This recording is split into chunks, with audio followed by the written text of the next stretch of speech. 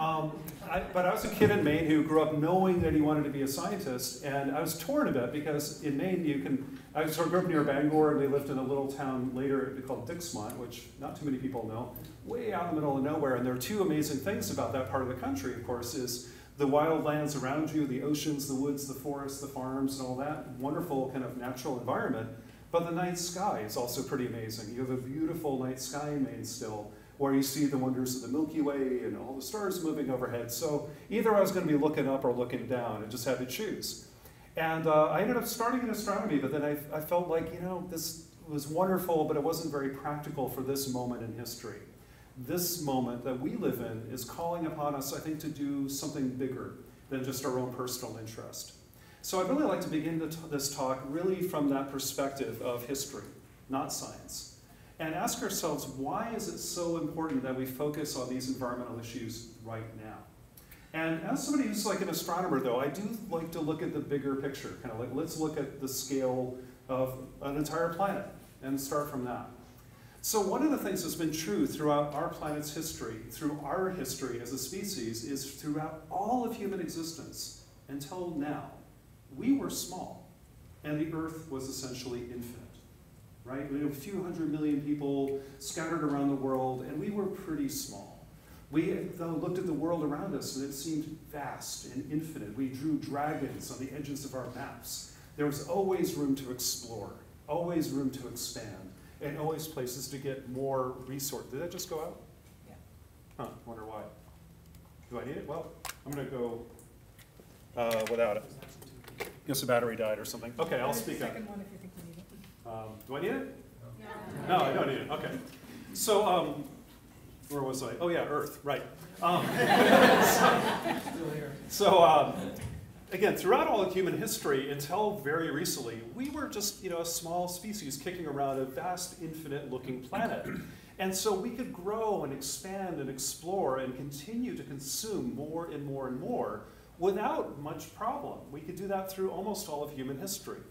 But now, suddenly, in our time, the time we find ourselves alive, that is just completely reversed.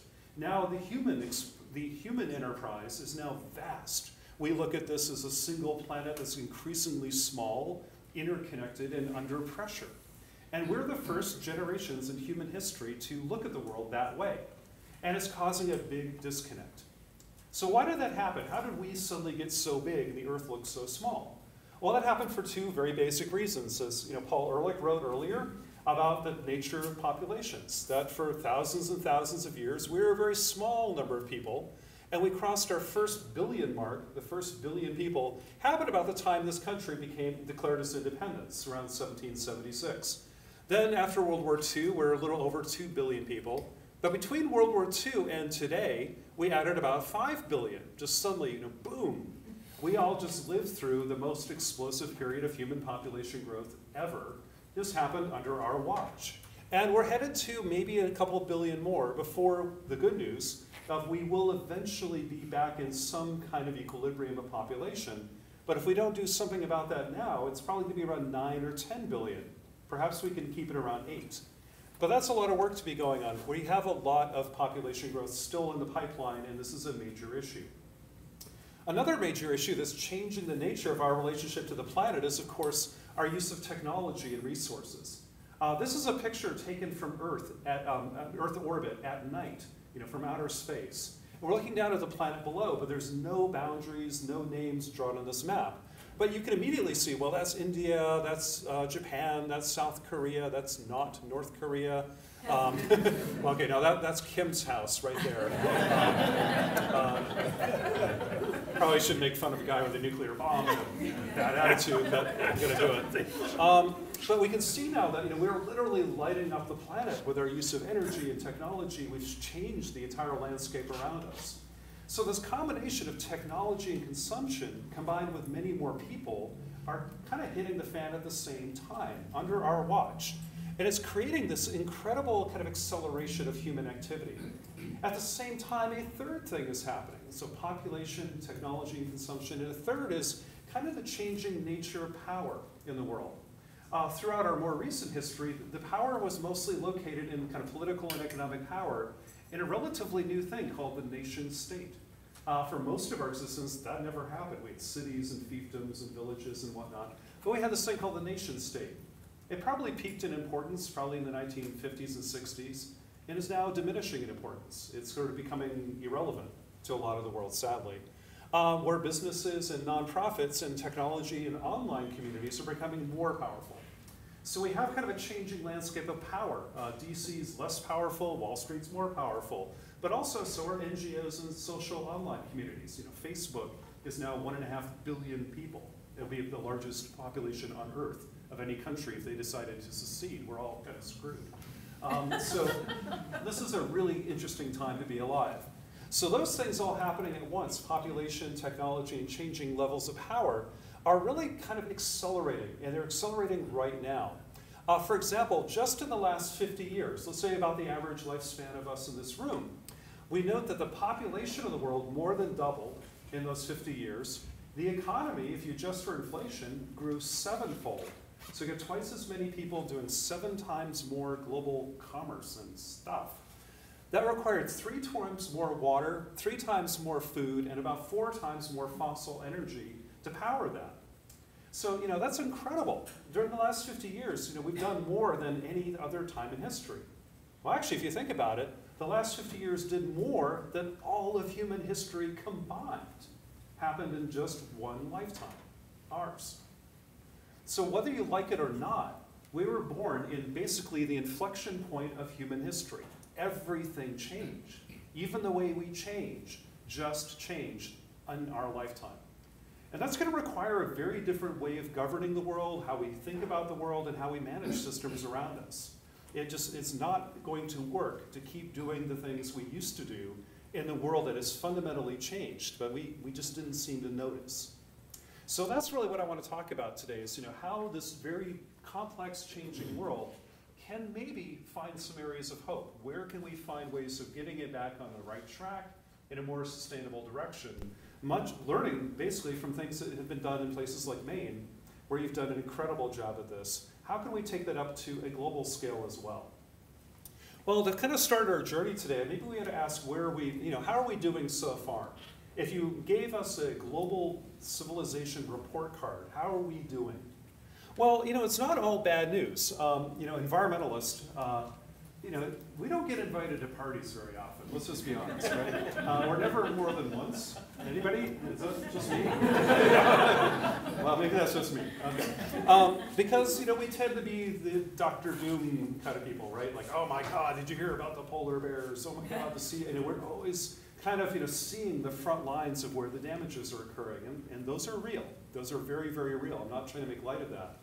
But, you know, actually a lot of things have also gotten better. The way of life of most people in the world is better. People are living longer. People are living under less duress, less violence. Many fewer people die from warfare and violence than any other time in history. So while the world has a long way to go to get better, it has improved since the Middle Ages, since the Roman Empire. All in all, you know, human conditions on this planet have generally improved. Not for everybody and not equally, but overall has improved. There are a lot of questions looming, though, and I'll get back to these. Yeah, we're doing pretty well now, but what about people who live in the future? How are they going to get their water and food and energy? How are they going to have a secure kind of livelihood? And as you can all see, those tie very much to how we think about the environment. But if we only look at the human side of the equation, how do we live, our economy, our health, our security? Overall, we've improved a lot, but the future is looking a little murky about how we're going to get our basic resources sustainably and for the long term.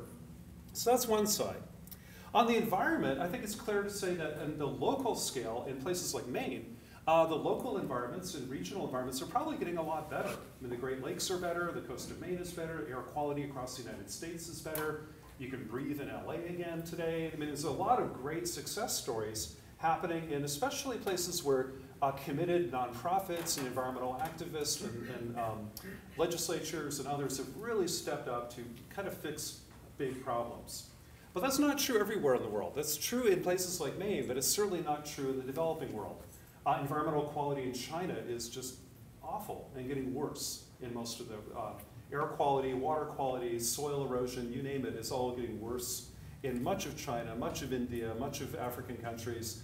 Things are really pretty bad and going to get worse for a while. So we have a mixed record on the environment, good in some places, not good in others. But overall, I'd say we have a mixed bag. Some successes, some not so good things. That's okay. But the real worry for me is what could undermine even our successes is that at the global scale, when you add it all up, we're seeing an overall deterioration of our planet's kind of life support systems. Things like our climate, our biodiversity, our oceans are all fundamentally changing. And those do require kind of a global response. We can't just fix the climate of Maine alone. We can do our part, but if we do and California doesn't, Maine's going to still be kind of screwed. So we really have to think about how we work locally, but also globally at the same time, because this could undermine all of our local efforts. We have to work at all scales, all at the same time. Some of the pressures we're seeing on the globe today, though, are just kind of mind-boggling. First of all, just to our land and to our biodiversity. For example, this is a map that I published a few times. This is some work that I do out of my lab, tracking all the world's farmland. So this is a map of where food comes from in the world. The green areas, the darker the green is, more land is put into farms. So this is areas that are cultivated to grow crops. If you take all that green land and put it all together, it's about the size of South America. We've cleared a South America's worth of land, 16 million square kilometers, to grow crops every year. The bigger area is in brown. That's all the world's pastures and rangeland. That's about 30 million square kilometers, or about the size of Africa. That is the world's largest ecosystem, is pasture. Second is crops. Third would be forest. Okay, so this is an astonishing amount of land. If you look at all of it, about 35 to 40% of all the land in the world has been cleared for some kind of human use. Most of that is for growing food. Cities are a distant second. Food, the area we use to grow food is 60 times larger than all the cities and suburbs of the world combined. So you're thinking land use, you're thinking mainly agriculture in most parts of the world, not everywhere, but as a whole, it's extraordinary. And as our population grows, as we get richer, where are we going to grow our food? Is that going to get bigger, or is it going to move somewhere else? That's a huge issue. We also consume an enormous amount of water. You don't see this in Maine so much, although you do with the kind of bottled water industries and other issues here about who owns the water and where's that going to go. But I can tell you, moving to California right now, boy, water is a huge issue, mainly because they're using it so irresponsibly in many parts of the American West. This is a picture flying over Phoenix, Arizona, actually, showing iceberg lettuce being grown in the deserts of Arizona, probably being sold to people who live in Minnesota and Maine in the winter, because we can't grow this stuff in the winter. They can, but at huge expense. This water comes from the Colorado River, and as most of you know, the Colorado, most years, doesn't ever flow into the ocean anymore. We have literally consumed the entire Colorado River to do things like this or build golf courses in cities where they probably shouldn't be. So we use an amazing amount of water, and right now it's assumed about half of the world's available, renewable, sustainable fresh water supply is already being used. And in many places we're overusing the supply completely, like the Agawa Aquifer, like here the Colorado River, or Lake Chad in Africa, or the Aral Sea in Asia. These are drying up completely because we just overuse the water. And again, what's pretty interesting is most of the water used in the world is used for growing food. 70 to 90%, depending on how you do the estimate, of all the water is used to irrigate crops. So you can't really think about water around the world without thinking about food and also energy. Those are the principal uses. Finally, this is, of course, an issue you're all very familiar with, is the issue of climate change. We're putting enormous pressures on our atmosphere, but don't forget the oceans. That's where also big changes are happening. And our transformation of the climate system by adding greenhouse gases into the air is happening primarily from two reasons. About 60% of the world's emissions of greenhouse gases come from burning fossil fuels. About 30%, though, people forget, actually comes from agriculture. That 30% is mostly from deforestation, cutting down big rainforests in the tropics and burning them. Secondly, it comes from methane, coming from cattle and rice fields. Cattle, so my wife's a large animal vet. She'd like you to know that cattle don't, fart methane, they burp methane. it turns out. That's the other end. Because of the 4 stomachs they have, the rumen in their guts. When they don't digest their food very properly, it comes out of their mouths. Very little out the back end, it turns out. Just a little factoid you should know. Maine's, got a lot of cattle and dairy production, so you should know that. Third, though, is something called nitrous oxide, which is made when we over-fertilize fields. Usually with chemical fertilizers, but sometimes even organic systems can do this too, especially with manure. But basically, it's when we use too much fertilizer and on cold, wet soils, they release this gas called N2O, or nitrous oxide, that also helps warm the climate. So it's energy, but a whole bunch of other stuff too. And so those are changing the whole atmosphere. The point here is that we're really degrading global environmental systems, whether it's around biodiversity, huge watersheds, and even our weather patterns and ocean circulations are now changing in ways that could just really wreak havoc on all the places we love so dearly around the world. So this is a big issue, big issue. What's interesting is that they basically stem from 2 big human enterprises, agriculture and energy.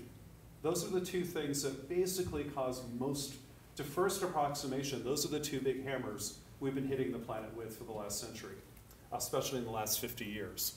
And in many ways, we've kind of pushed our planet beyond what you might call its so-called planetary boundaries. This is a concept that people put forward in the last few years. I was involved with a team that kind of put this out here. The idea of a planetary boundary is basically saying, look, for the last 10,000 years, the time that all human civilizations came and went, like the Egyptians, the Romans, whatever, and now us. During the last 10,000 years is a geologic era called the Holocene. And during that whole time, Earth's climate, its biodiversity, its water, where its landscapes were all pretty constant. We were well out of the Ice Age, and everything was sort of normal. We had certain weather patterns, water was here, deserts were there, the trees were here, the bugs were where. It was sort of the planet we inherited. But now we're pushing our planet out of its geologic era of the Holocene into something totally different.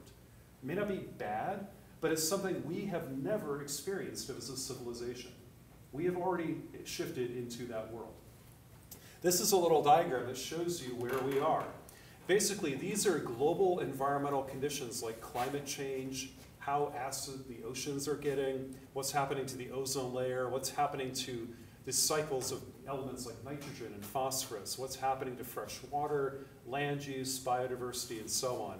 That green circle is the recent geologic era. That's like, during the last 10,000 years, our planet never left that green circle. That's the normal period. We know everything we've ever done was in that green circle for all these generations.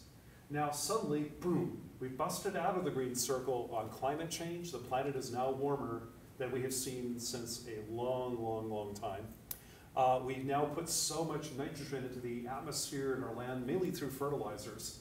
It's completely geologically unprecedented. And we're now in the 6th greatest extinction event in Earth's history. The last one was the end of the dinosaurs. Okay, so we are now living on a planet that no other human generation could recognize. Okay, it's an entirely new planet. And you know those tapes that police people put up around a crime scene, like, danger, do not cross? We just busted through the tape. We're in totally uncharted territory. We don't really know where we're going. So imagine you're driving around at night on the top of a cliff with your lights off with a blindfold on. That's what we're doing, because as we push our climate further and further out of what we've experienced, will there be cliffs? Will there be sudden abrupt changes? Are there kind of tipping points? If we lose so many more species, will an ecosystem collapse? Will a fishery collapse? Will the climate shift dramatically? Honestly, we don't know. And we may not know until we do it. So this is dangerous territory, folks. And so this is this new geologic era. We used to be in something called the Holocene. Now geologists and neuroscientists agree that we are now in something called the Anthropocene. The question is, how long will the Anthropocene last? Will it just be a blip of extinction? And some, billions of years, the bees will take over or something and look back on us. Imagine that bee archaeologist wandering around and having a seminar about this Homo sapiens, lived millions of years ago. I don't know. I hope not. The question is, how will we steward the Anthropocene? There's no question we've shaped the world around us, but can we shape it with some wisdom and make it more sustainable? But right now we're hurtling out of control on a cliff with the lights off. That's a big problem. So this is a challenge, but I'd like to stress too, there are also incredible opportunities to fix this and make the world a lot better. So there are challenges. This is the Dr. Doom part of the talk, right? Have I depressed the hell out of you yet? Have I done my job? Good, okay. So the next part hopefully won't be so depressing, because there are in fact a lot of great things we can do to solve this problem. But the first thing I think we gotta do is stop talking about it like an environmental problem. Because when we do that, we're only talking to ourselves. About 3% of Americans first self-identify themselves as an environmentalist. That means 97% of people don't. But you know what? I bet they do care about the environment if you talk about it in the frame of their health, or their economy, or their security, or the quality of life around them. Everybody's pro that stuff. But if you call it an environmental problem, sometimes we leave people out of the room. And maybe we need to open the tent a little bit more. NRCM has done a great job of that.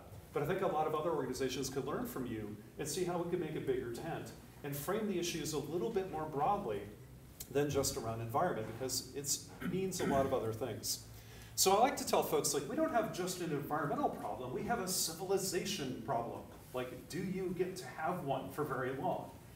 Because without this kind of strong environmental backbone, our civilization's really not gonna last very long.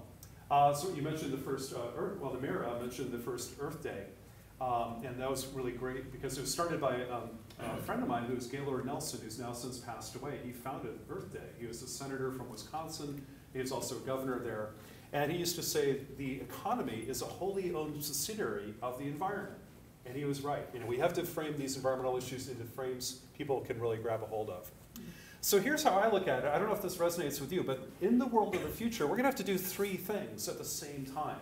We're gonna have to lift about 1 billion or 2 billion people out of poverty that are there now. This is not optional either.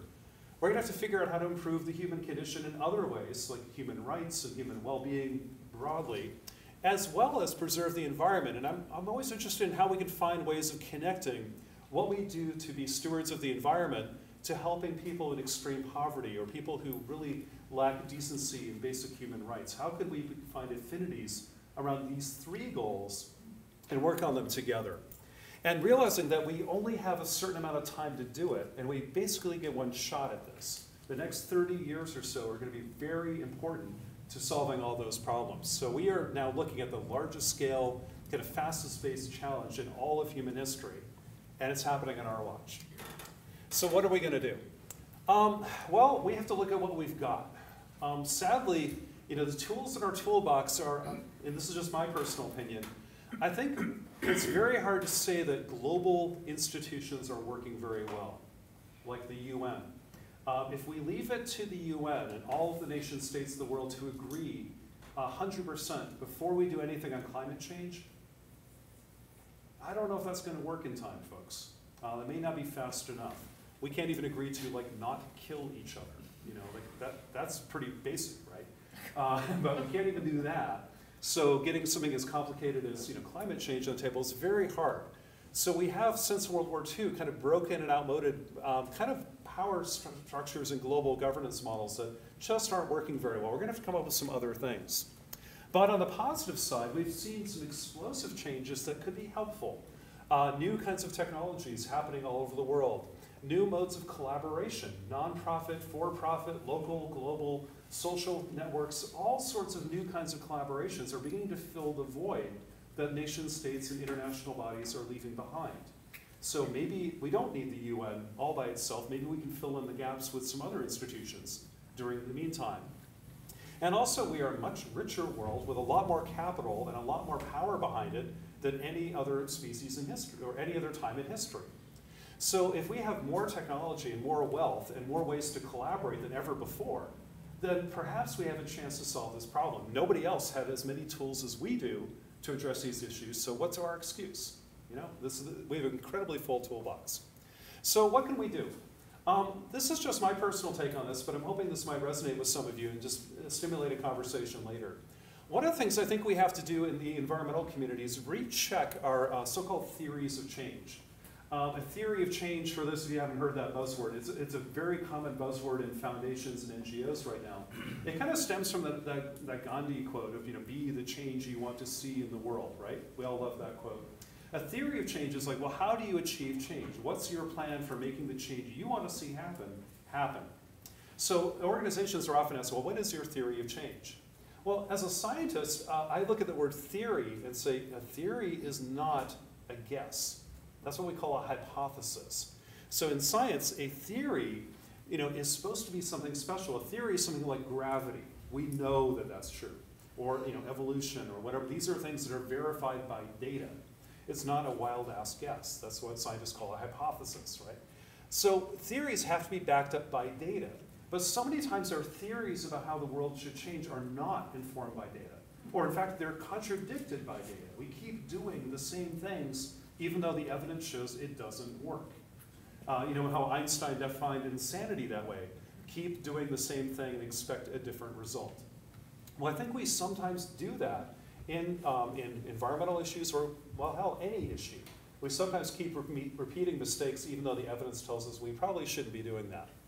So one of the theories of change that we've been relying on a lot in my world is that, well, if the science just works with the international diplomats, working with the UN, all the countries, we'll have meeting after meeting after meeting, eventually we'll get a global agreement and that will solve our global problems. Well, where's the evidence that that works? Well, there is some good, there is some good news here. It did work in the Montreal Protocols. It's worked in a few other issues, maybe in trading of invasive species and other kinds of issues like that. But on climate change and other issues, it's just falling flat. It's just not working. And we're at COP, 22 now or something? How many times do we need to repeat the experiment for us to know this is not working very well? So perhaps we need to realize that we should keep that going, but let's diversify our approach because these governance models seem to be inadequate to address global problems. We don't seem to be smart enough in our political circles right now to address this big global problem. We'll have to try something a little different. Similarly, I think when we, sometimes in environmental NGOs that I work with a lot, we like to think that people value nature because all our friends do. And even they'll value nature over their immediate economic and social interest. But again, that's probably 3 to 5% of us would say that. Most folks probably wouldn't when you push them, especially if it's over an immediate economic pay, trade-off. People often will go for the economic win short-term and long-term environmental degradation. So when's the last time there are data to support that? Well, it's mixed. It's not a perfect thing. And perhaps maybe it's because we have to think about putting environmental solutions that demonstrably improve people's lives. So we make that connection that's not just helping the environment, it's helping your economy, it's helping your security, it's helping your way of life, your identity of who you are, all of these things. Again, I think NRCM has done this really well. I think other organizations can learn from you a lot about how you balance hydropower production and restoring a wild river, that you can maybe find middle ground that helps everybody. So these are really good lessons that you've all been deploying here in Maine. The last one, of course, and we all have this cousin we meet at Thanksgiving, right? Our free marketeer cousin, like the guy who works on Wall Street. Yeah, we have one of those we met yesterday. In fact, that unbridled capitalism and free trade and just unfetter the markets will solve the problem. I'm like, oh yes, where's the evidence for that? Because I don't think that has ever happened. The markets thought slavery was okay and child labor was okay. You had to intervene with markets. And maybe markets are good at solving problems, like what's the price of something, like carbon, water, or whatever. That might be okay, but it has to be guided by social and environmental goals. If we just let markets do their thing by themselves, they tend to run off the rails. But if we could work with markets better, perhaps they could be a useful tool.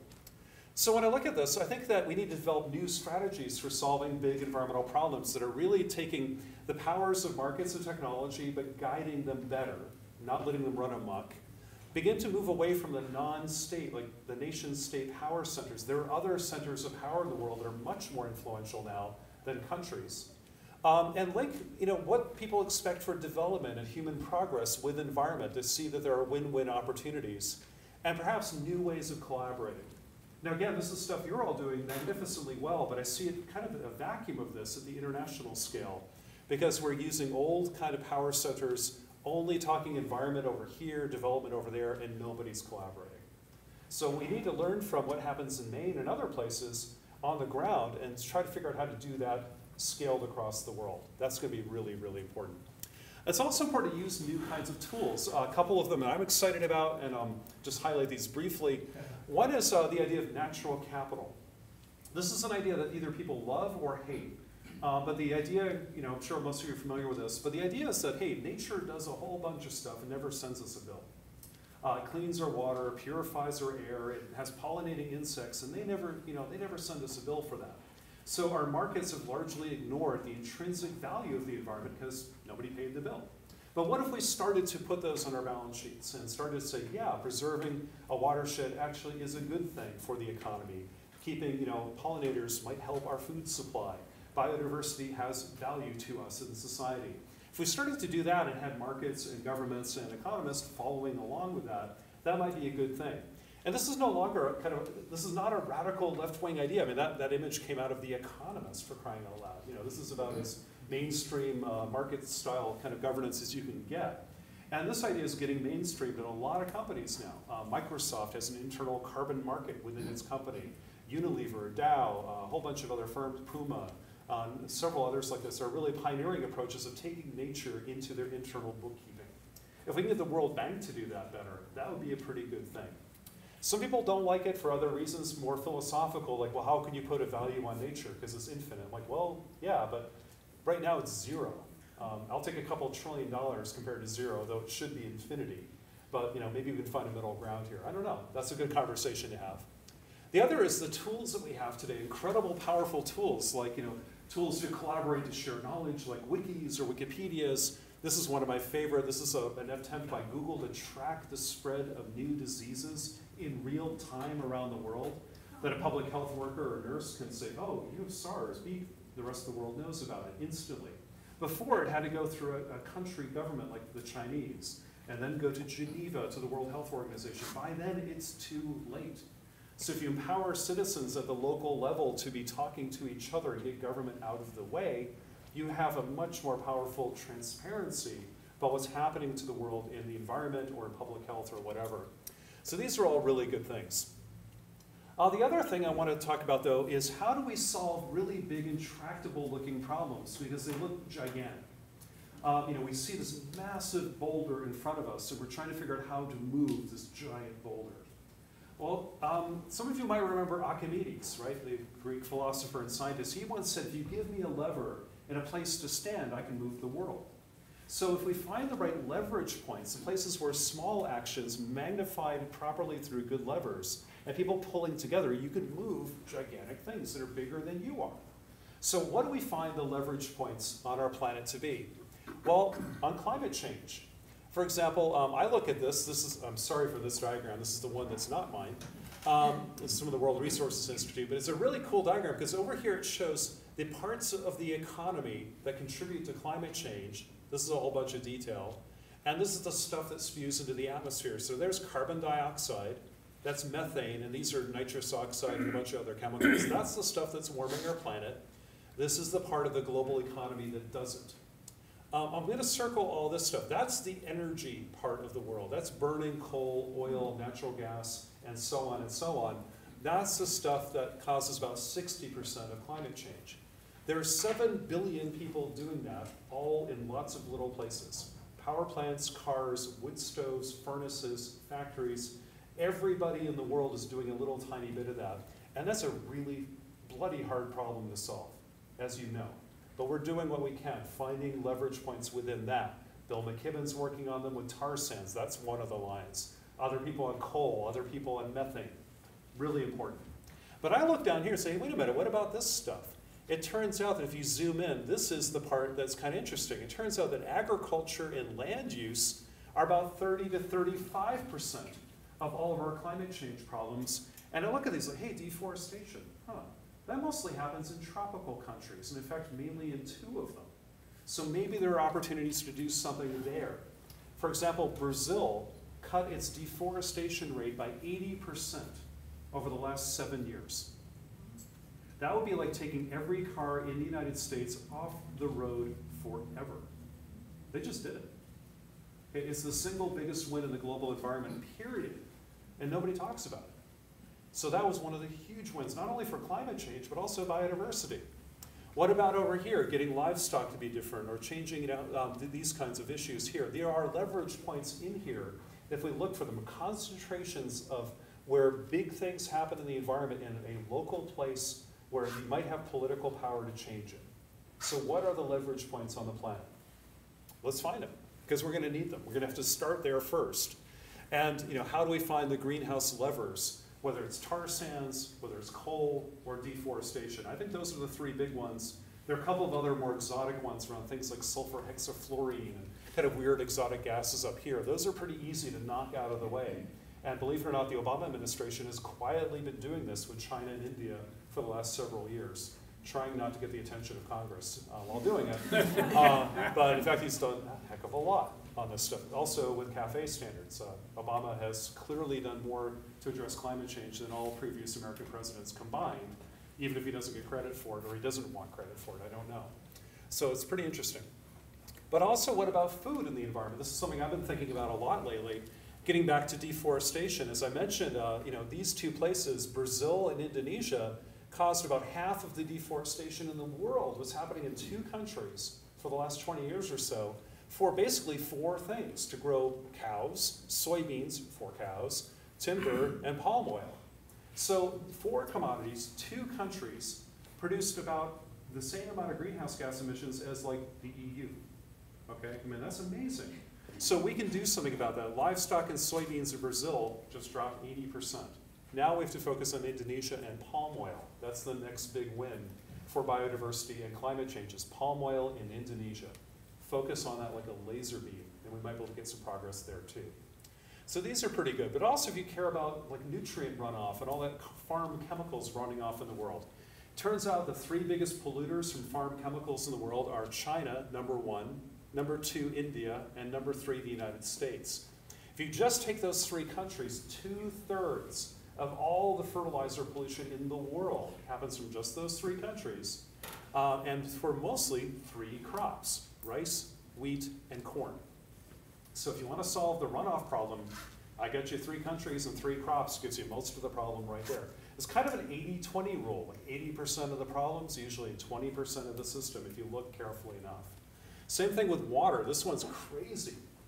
India is the biggest consumer of water in the world for irrigation. In fact, India alone consumes about half of the irrigation water on the planet, all by itself. Every other country in the world added together is the other half. But if you take India, China, and the US, they're adding up to about 80%, 77% of all the irrigation on the planet in three countries, and about 93% of that's in about 6 crops. Rice, wheat, and corn is the biggest, then cotton, soybeans, and sugarcane. So if you care about freshwater sustainability on a global scale, these are some places you want to look for. So again, where are the big leverage points that could move the boulders that are in our path? Those are things we can find. I'm also concerned about not only the environment, but how are we going to feed the world? Well, it turns out the best way to feed the world is use what we already have better. We don't have to necessarily grow a lot more, though some would be helpful. We could also look at our diets and biofuels. Changing meat consumption or how we use biofuels could free up another 60% of the world's calories. And most of that would happen in just the countries I see on the graphs here, like Brazil, the US, China, and India. And if we tackled food waste, 30 to 50% of all the food grown in the world is never consumed. That's the biggest resource of all, is what we throw away. So these are, again, huge leverage opportunities to have more food with more sustainability. So everywhere I look today, I see another lever, another lever, another lever. It's just a way of thinking that helps us be much more strategic. So with that kind of approach, maybe there are some lessons we could draw, and I'll wrap this up now. To address what look like insurmountable global challenges, I think what we need to do is learn from what's worked locally. What you have in Maine, what you've done here with NRCM and other groups across New England is really inspiring because it shows unusual collaborations, different kinds of approaches, checking your assumptions at the door, and working across powerful problems and looking for strategic leverage points works. What if we just use that thinking a little bit bigger and try that and not be beholden to the old ways of doing things? That's really what we need to do. But that means we've got to try new strategies with new tools and look for strategic leverage. And that might just work if we give it a try. So what I really hope to do is have a real conversation with you all about, see what you all think of this and kick this around a little bit. But maybe just a few final thoughts just to end on. This is an incredible moment in human history. As I started off saying, this is this inflection point in our civilization. And whether we'll have one in the future will be basically determined by our generation and the upcoming next. That's about it. If we don't get it right, nobody else can. So we have, 30 to 50 years, and we get one try at it. So when I talk to young people, especially like college students that I've worked with for years, I say, you know what? I'm really sorry about this. But you were born in this moment of history. You didn't ask for it, but you've inherited the most important moment ever. And it will lie on our shoulders and yours to get this right. So you have to make a conscious choice. Fortunately, we can still make this choice, but it's a choice we have to make between, the people we usually are, kind of selfish, preoccupied, basically good, but don't want to be bothered with it, versus the people we could be, like a lot of the people in this room, who stand up every day and say, no, I want the world to be better, I'm going to go work for it. And we got to work from not the world that's going to be there, but the world we want, the world that should be. So we have to make that choice. If we don't, we abdicate all power to change anything. So that's one message. And the other is, don't forget to hope. It's not naive optimism. That's dangerous. But hope is different. Hope and optimism aren't the same. Hope is an active stance you take to change the world. And I'm just a scientist. I'm not, I realize more of this is really about your heart than your head. So I'm going to borrow a few words from Barbara Kingsolver, who's just a wonderful writer in the US. She once wrote this little passage here. It wasn't about sustainability or the environment, but when I read it, I said, oh gosh, that's what I've been trying to say for years, but could never say it. So I'll just let her do it for me.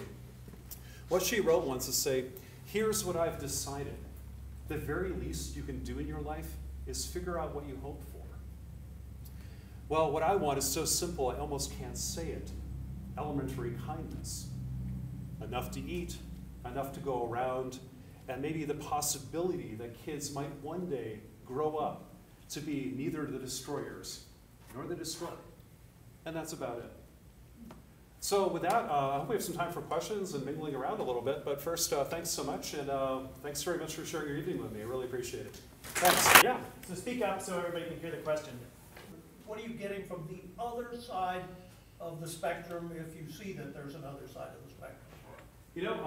I don't see, there is another side, so to speak, certainly, and there are firms that we could all name, but I'm not going to, that might be actively really trying to resist thinking clearly about the environment.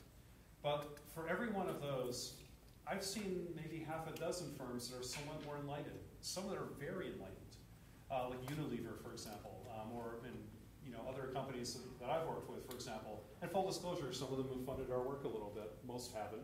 We'll work with anybody, it doesn't matter. So the point, though, is that it's in nobody's best interest to destroy the planet. It's a terrible business model, it turns out. And most firms that I've talked to realize they're beginning to internalize. What's very, very interesting is what's happening with sustainability in the corporate world. Is every corporation hired a sustainability coordinator, probably in the 1990s, and they usually had their offices down in the basement, somewhere in a cave, and they wrote a nice glossy report about how wonderful they were, how much they recycled, and it was just, cover your butt greenwashing stuff for the most part, okay? And pretty cynical. But then after a while, some of those people they hired were like engineers who said, hey, I can save you money by reducing energy use, water use, materials use, and so the bottom line improved. And then maybe their offices moved up to the first floor or second floor, but in a cubicle or something, And but they were getting noticed. They were making a difference to the bottom line of the company. Then a few very clever folks actually improved the performance of the company on the top of the line. They grew their revenue and market share.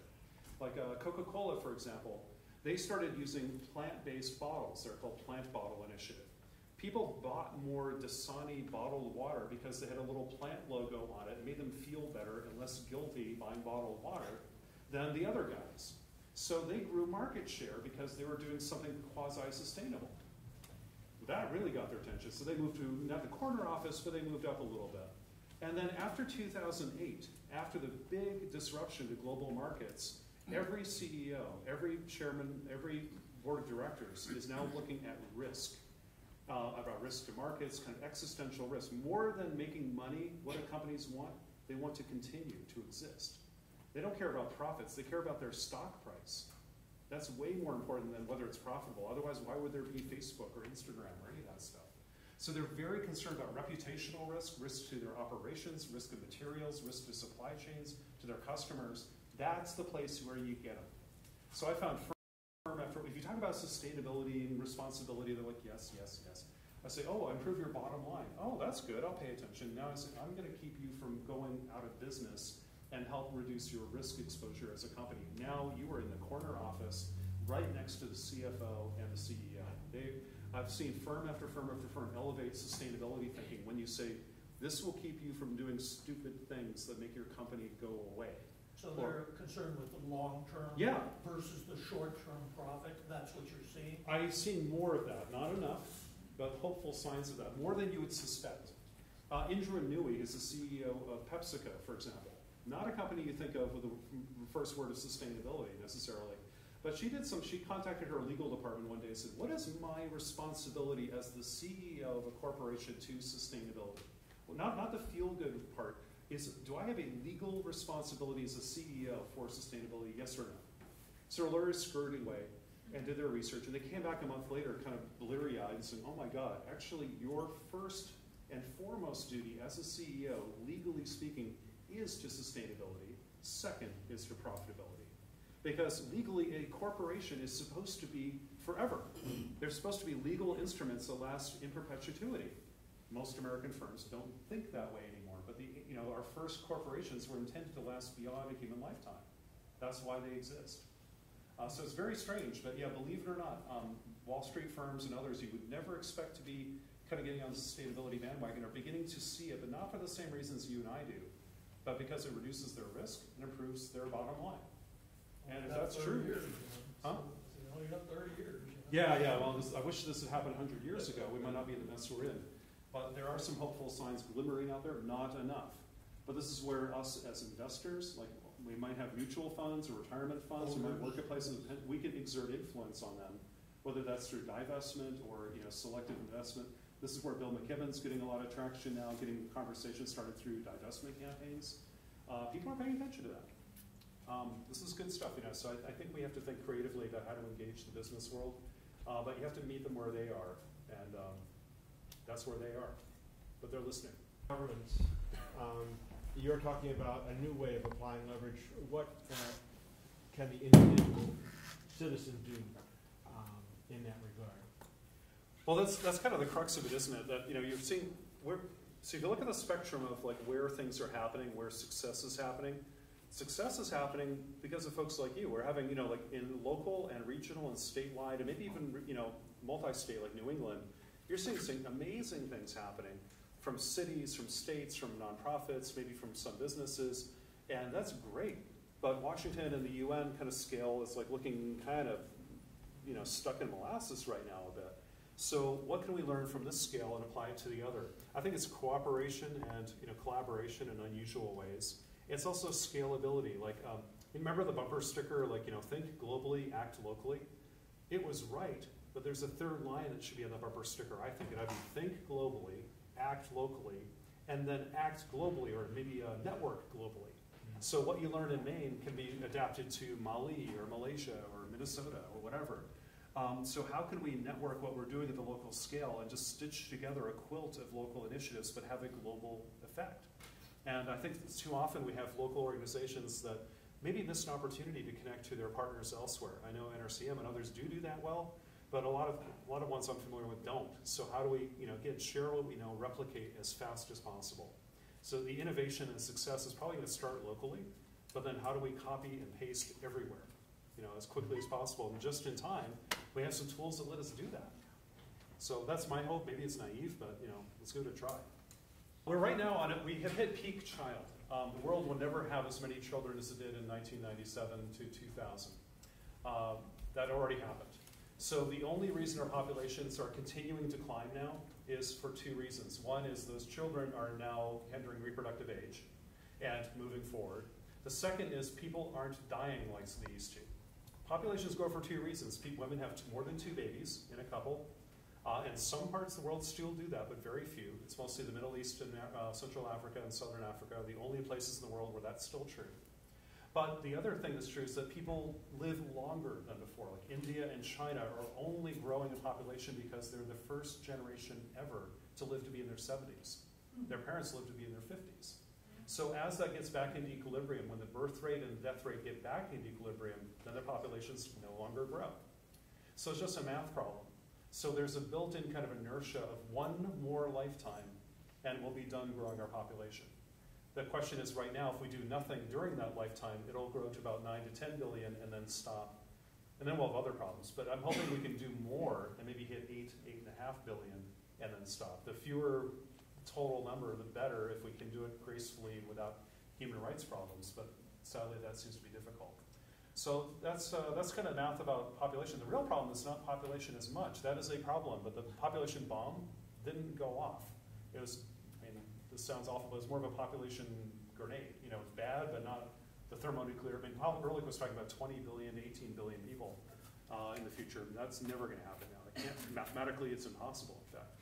But what could happen is population is stabilizing, consumption is still rising like crazy. That's the real problem now. Per capita consumption is going exponential. The richer we get, the more we want. And everybody around the world is emulating that kind of lifestyle. That's the real, I mean, they're both problems, but one we've got a handle on, kind of. It's the population issue. Thankfully, that didn't get as bad as we thought. But the consumption bomb, that is wildly out of control, and no feedback stopping it as far as I can see right now. That's not to dismiss population issues. It's a huge issue, but it's not as grave as we once thought, and fortunately there are things working in the system that are beginning to turn the Titanic. The most important of which is what we call the girl effect.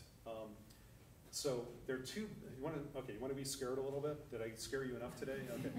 There are 2 billion people in the world who are under the age of 18. Half of them are girls. So there's 1 billion girls in the world.